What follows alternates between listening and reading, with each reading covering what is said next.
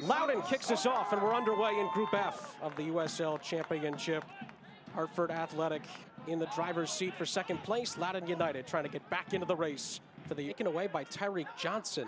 One back by Loudoun United. It was Elvis Samo, the number 7, who finds a teammate outside. Ball over the top. Offside appeal here. Loudoun might be in here for the first, and they've got it.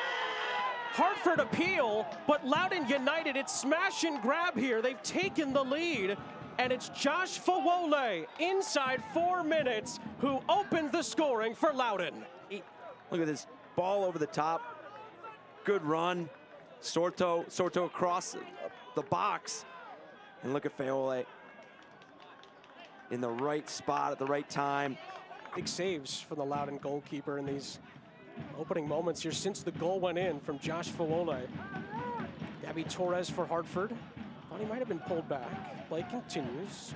Shot is lined up here. Oh, it's fantastic. Sensational. Fantastic. Any way you slice it. It's 1-1, and Arthur Rogers pulls out a fantastic equalizer for Hartford Athletic. Hugo Rogers gets the ball back, gets his head up to see what he had in front of him. Saw everybody drop from Loudoun, picked his corner. So well done. And with all the attack that Hartford's had. Here comes Barrera for Hartford. Over the top for Guzman. Goalkeeper way off his line. A collision. Guzman's blocked on the 6-yard line. Or just in front of it. Goodness gracious, the goal was gaping. Win the ball in transition, ball over the top. Ran into his own player. Those are always tough moments for goalkeepers. You get caught into that idea of coming out. It's Saravia who down over the last 20 minutes or so. You're spot on. If you would have told me this game. Could be a chance here though, and it's there for Hartford. And it's 2-1 Hartford Athletic. Simple throw in.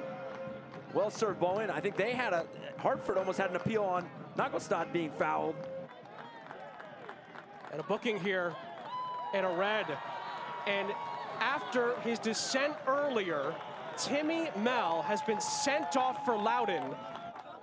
Well, here's another look at it. Lost possession and then doesn't go for the ball. But really a professional performance. You go down 1-0 5 minutes into the game and you get back in. And they win it. Hartford Athletic fell behind a Loudoun yet again.